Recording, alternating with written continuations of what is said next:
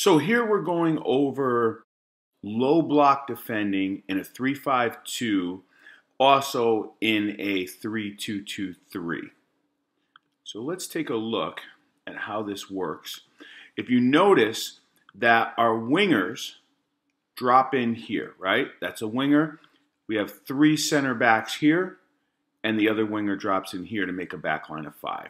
In this exercise, you're going to see they're playing obviously against 8 players, and they're trying to go. If they win the ball, they have 5 passes or less to get it into any of those counter goals.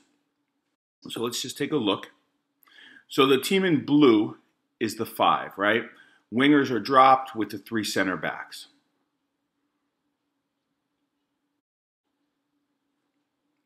As you see, the ball is shifted wide. And notice when the ball is shifted wide, I want to see compactness in the middle. However, we can have a nice gap here.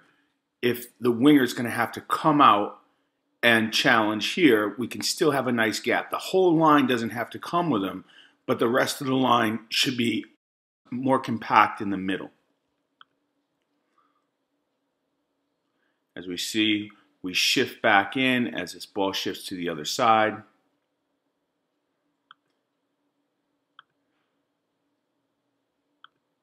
And that was nicely done. We have pressure out here. We have 3 nice and compact. It's very important that these players constantly are scanning. So this center back here could take a little deeper drop because a little susceptible here. This winger's responsibility really is in here. So that center back needs to scan. Let's keep watching this.